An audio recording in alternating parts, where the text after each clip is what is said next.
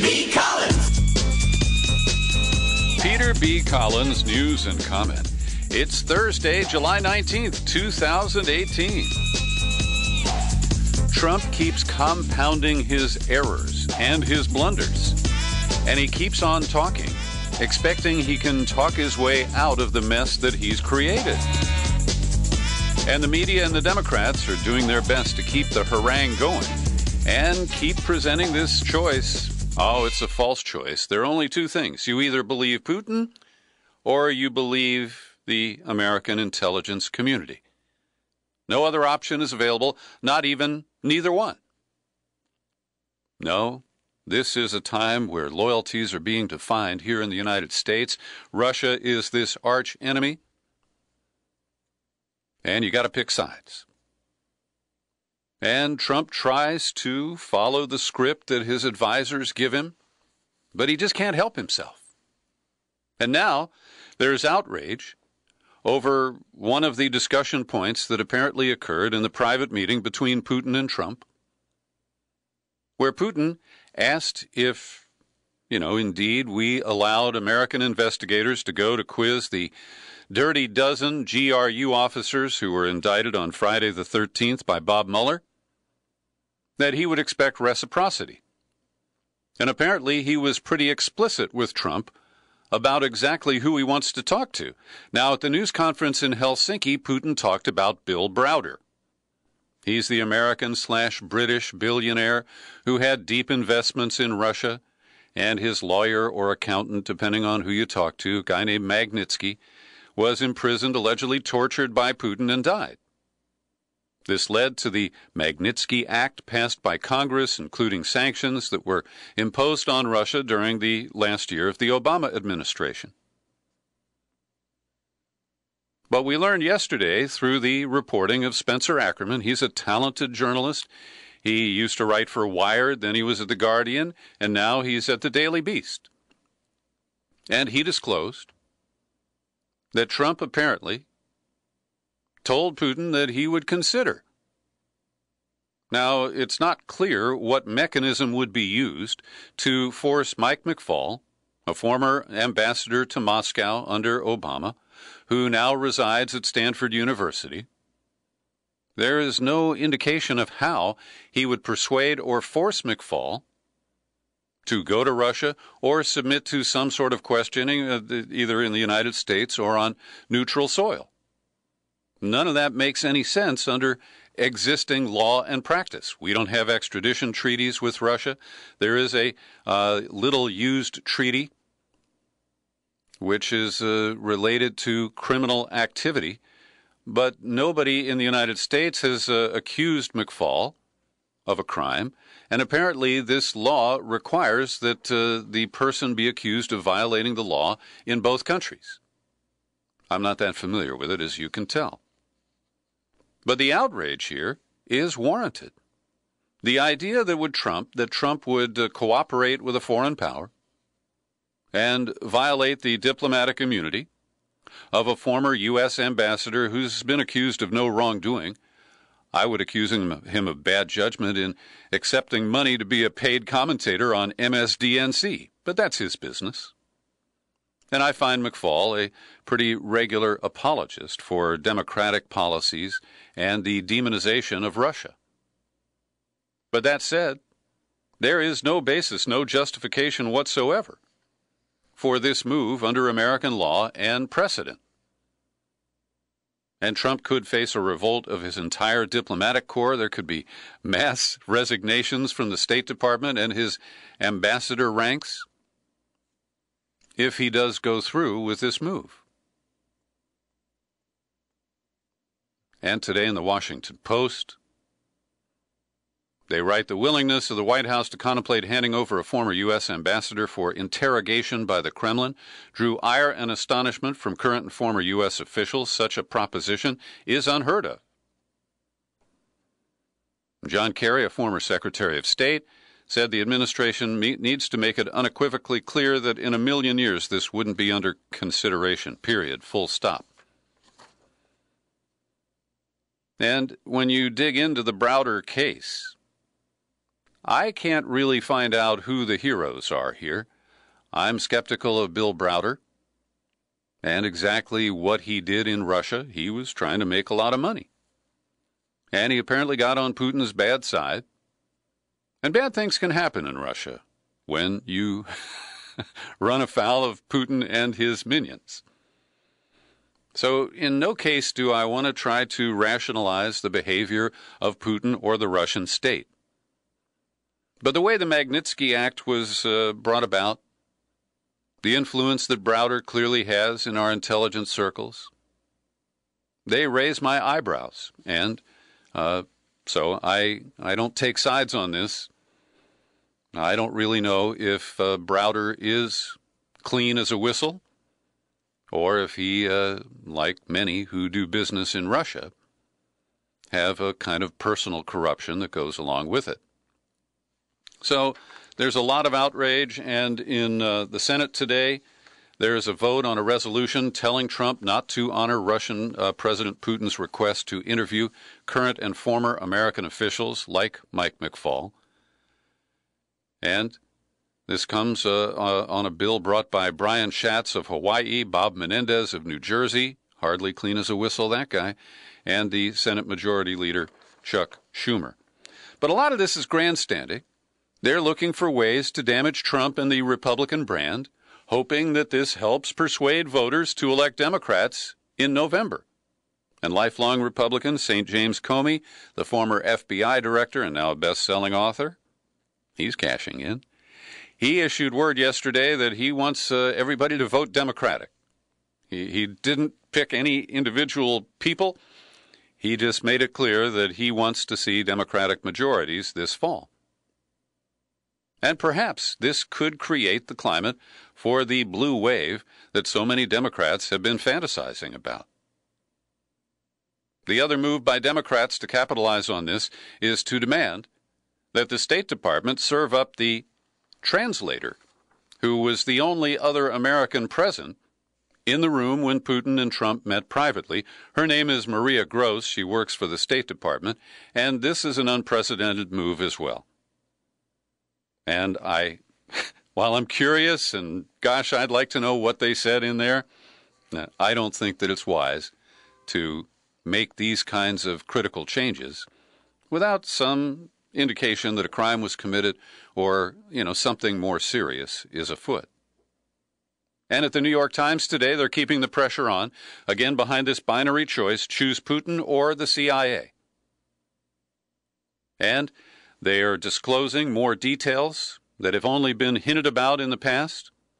They say that on January 6th of 2017, when all of Obama's spy masters went to Trump Tower to brief the incoming, it's hard to say president, that he kind of begrudgingly accepted that Russia had interfered in the election, that the CIA had a top secret source close to Putin, so delicate that John Brennan would not commit to documents that were in any kind of circulation, the information coming from this deep source.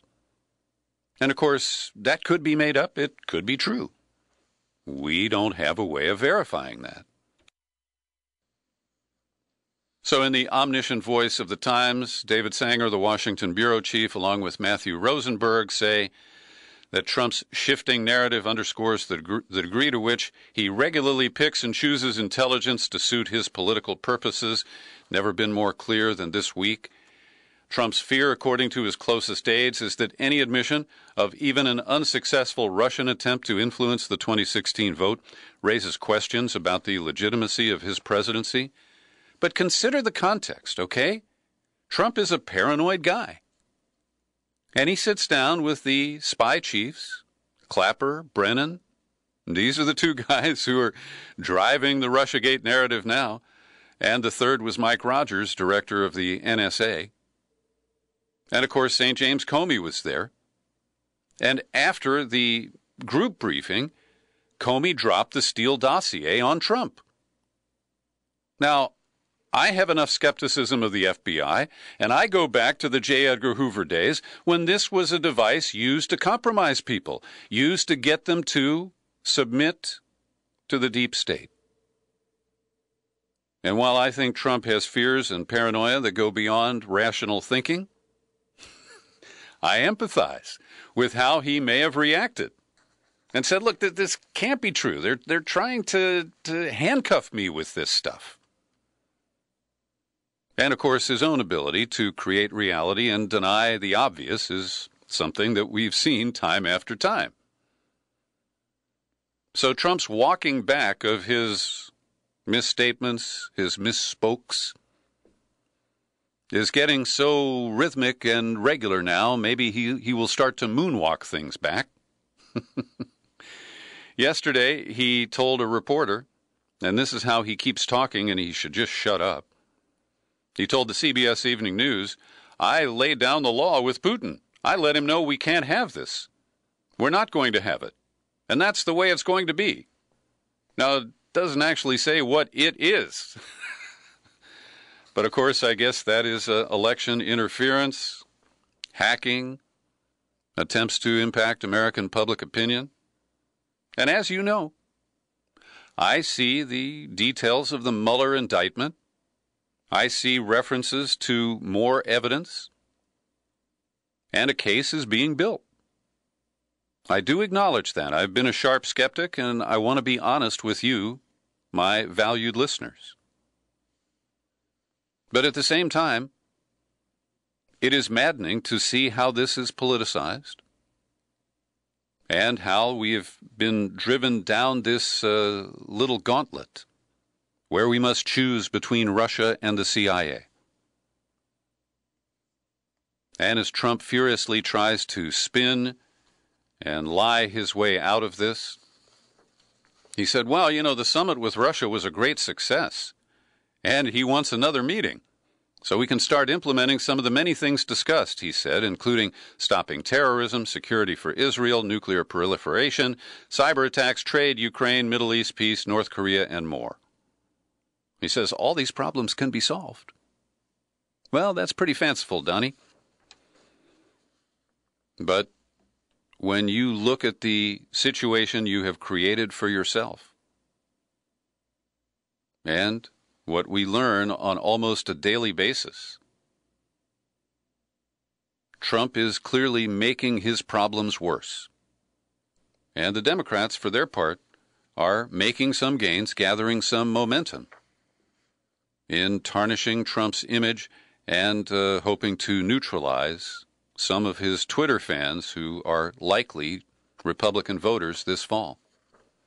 And if the Russophobia is a little too overpowering for you, I got a little antidote, a couple of articles to recommend.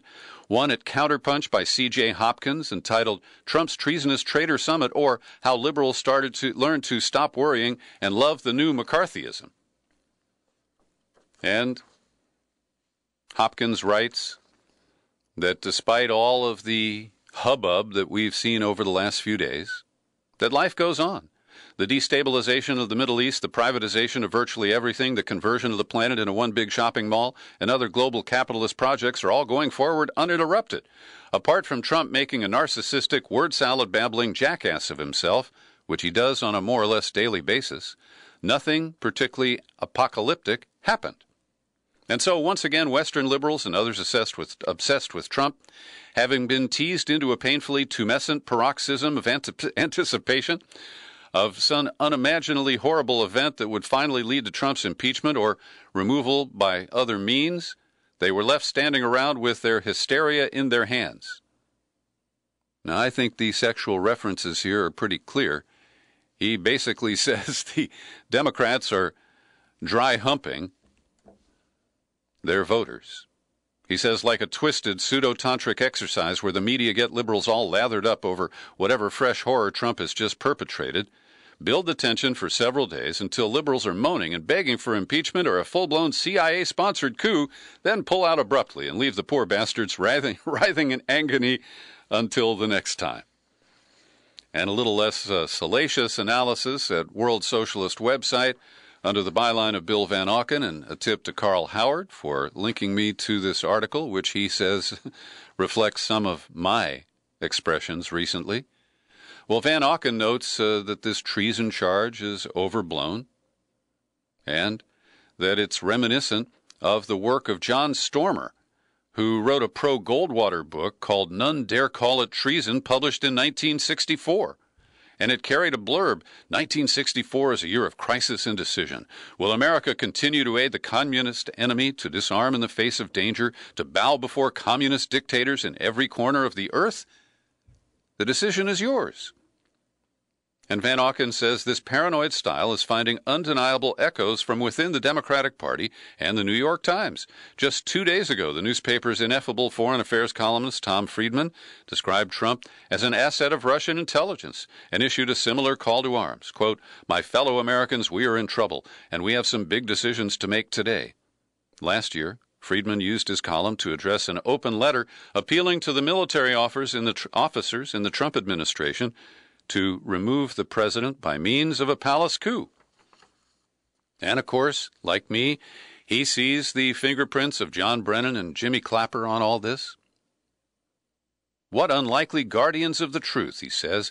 As directors of the CIA or National Intelligence, all of them oversaw torture, black sites, extraordinary rendition, and drone assassinations, as well as other crimes carried out behind the backs of the American people. And these are the sage seers who we look to for the truth today.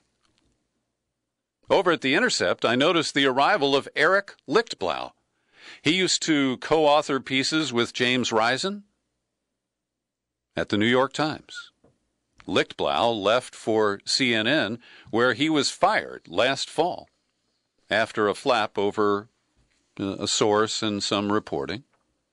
And what Lichtblau lays out in what I think is his first piece for The Intercept is that the Inspector General's report that reviewed the FBI's actions in 2016 had some findings that really didn't get the same attention when it was released. And he says the most startling explanation is that the Russia probe distracted the top FBI people to such a degree that when the Wiener laptop appeared with this new collection of Hillary Clinton emails, that they dropped the ball. And this is the explanation given for about 3 weeks during October, when they seemed to be fumbling around to get a warrant to look at the Clinton emails on Wiener's laptop because it, wasn't related to the original investigation of his sexting with an underage girl.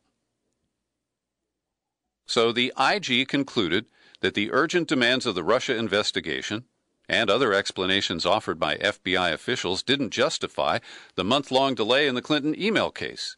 And what Lichtblau asserts here, or opines, I think is more accurate, is that the diversion into the Trump-Russia investigation delayed Comey's public statements about the renewed investigation into Clinton's emails because of the Wiener laptop, and may have affected the outcome of the election because of the timing of those statements and the way some Democrats believe the polls shifted. Now, this is another artful explanation of why Hillary Clinton lost. And nobody ever says, why was it ever so close? That the election could be rigged in Michigan. That the election could be impacted by a handful of voters affected by Jim Comey's late-breaking statements about Clinton's emails. No, it's based on the sense that Hillary Clinton was entitled to become president. And that there were all of these evil forces that combined and colluded to deny her her rightful ascendance. And I'm sorry. The way the Democrats refused to face the loss of 2016 and change their policies to attract voters, the debacle that Putin himself noted, that the DNC rigged the primaries against Bernie Sanders and in favor of Hillary Clinton. And the other note that Putin made is that all those hacked emails were true. They weren't forgeries. They weren't modified. That's how it happened. And the mass denial And this shifting of blame to Russia is just stunning to me. Now, we're hearing this effort to force Trump to acknowledge that Russia has nefarious intent for our midterm elections this November. And if it's an information operation, I call bullshit. Now, if they're concerned about hacking voting registration and actual vote tabulation, the answer is simple, and I've been advocating it since 2001. HCPB. Hand-counted paper ballots. That is the path forward to get away from hacking and any kind of potential interference. It might slow down the vote count. Who cares? We had elections here in California. The mayor of San Francisco recently, a special election there after the mayor died. It took 2 full weeks for the ranked choice voting to be tabulated to a point where the losers conceded and the winner declared victory. Nobody lost a lot of sleep over it. It wasn't a big deal. And it's the demand of the television networks, the electronic media, that we know the results on the night of the election that drives computerized voting and vote tabulation that creates the vulnerabilities. So thanks to Dick Atlee in Maine, he sent me an article that the Secretary of State of Maine has filed a request for $3 million in Help America Vote funds to pay for improved cybersecurity and training of municipal election officials. Why waste time and money on that? Go to the printer now and print enough paper ballots and hire enough people so they can be counted at the precinct level, and find a way to securely transfer those tabulations to the central vote counting at the registrar or wherever it happens to be. These are not complicated issues. And yet, we see time and time again that our elected officials refuse to confront them. And over at Who, What, Why Today, my colleague Jimmy Falls exposes how the electronic voting machines that were made by ES&S included remote access software built in. They used the publicly available software made by Symantec, which is called PC Anywhere. It was pre-installed on these voting machines and on computers that are used at the, to maintain the voter rolls and other administrative tasks of election officials. And Philip Stark, a physicist and mathematician at UC Berkeley, said, look, voting systems should be owned by the public. The private sector continues to demonstrate that it puts profit before the security and trustworthiness of elections. Understandably, it sells what there is a market for. However, vendors have repeatedly acted in bad faith to market systems that are obviously not secure. And yesterday, Maria Butina was back in federal court in Washington, and they dropped the sex package. This ensures that the media will salivate, tabloidize, and go into full frenzy mode whenever they decide to put Maria Butina, the alleged Russian red-headed spy, on trial. What we learned is that she offered sex to somebody, we think it was at the NRA, in exchange for a job. And she had a boyfriend the FBI doesn't believe she was in love with. She was just using him. He was 26 years older than her, and she expressed privately disdain and got him to do her homework so she could get her graduate degree at American University. Now, some of this plays out like a soap opera, but I do see that the Butina case is apparently a pretty strong case of Russian spying and an attempt to infiltrate the NRA and Christian prayer groups. We're being told the leaks keep coming here.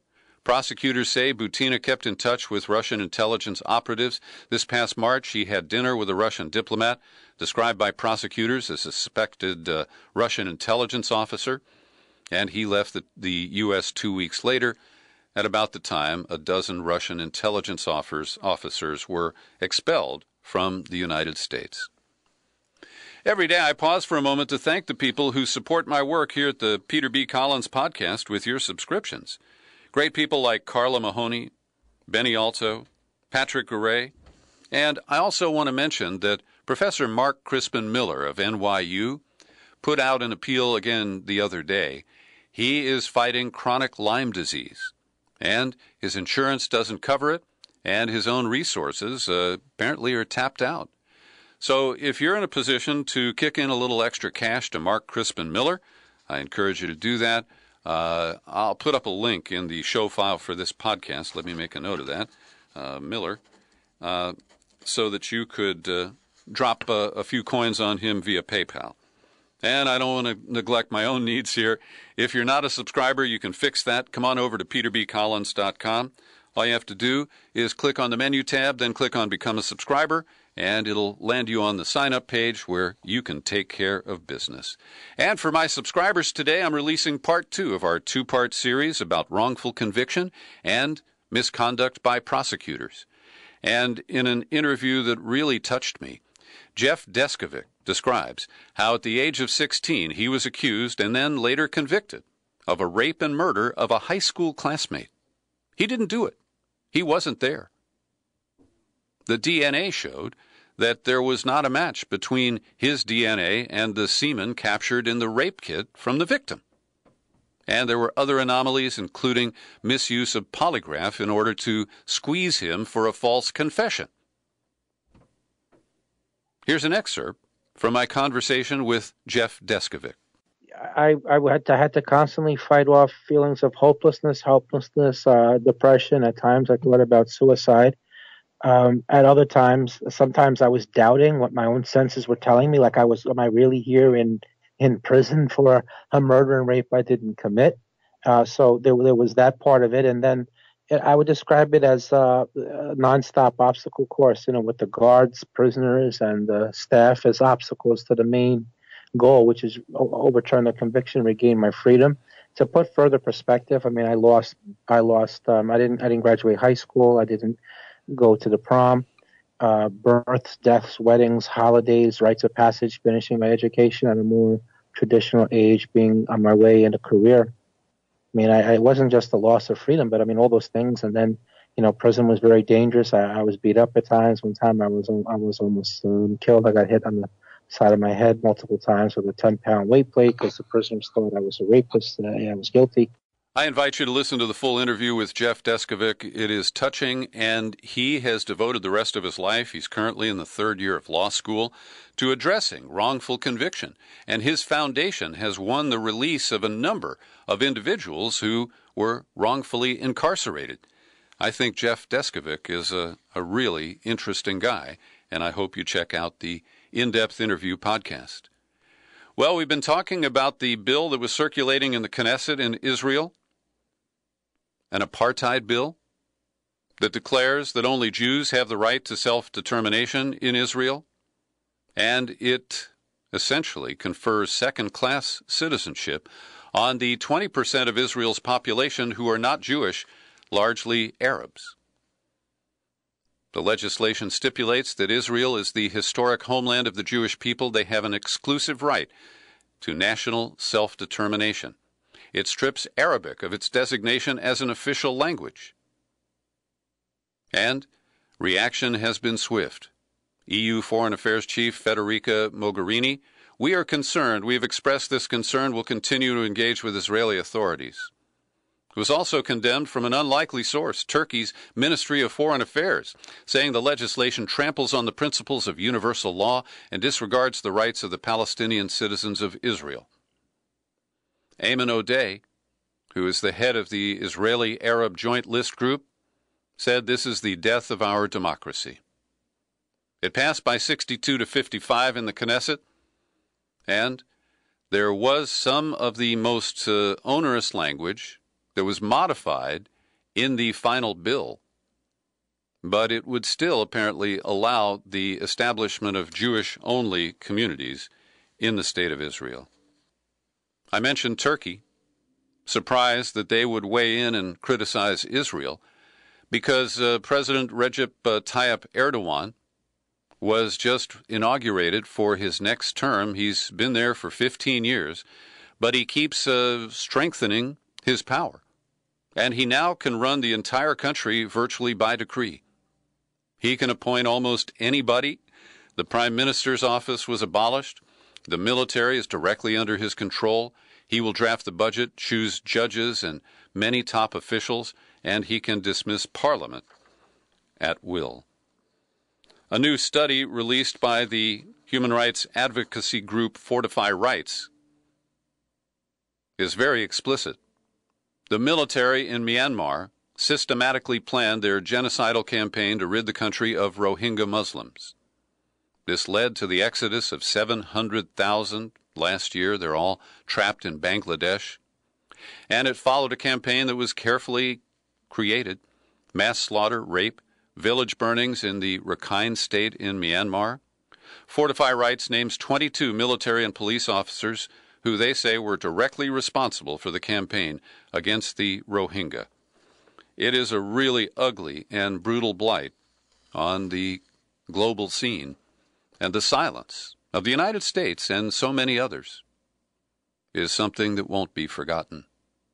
A Spanish court is pissed off at the German court that refused to grant full extradition of the bad boy from Barcelona, Carles Puigdemont.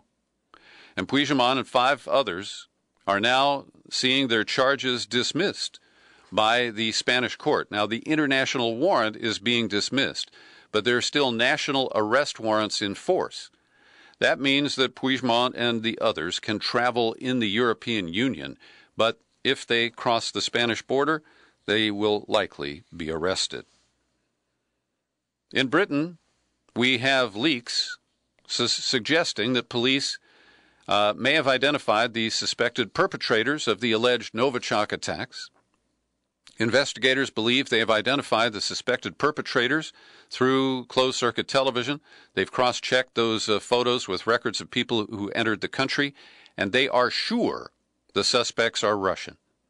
Now, this is all coming from unnamed sources, and the Metropolitan Police has denied this.